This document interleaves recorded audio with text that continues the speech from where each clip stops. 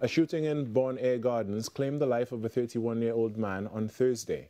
According to police reports, at around 8:35 a.m., the victim, who has been identified as Hamid Jack, was in the company of a group of men when a man unknown to them approached them, drew a firearm, and fired one shot in Mr. Jack's direction, causing the others to flee.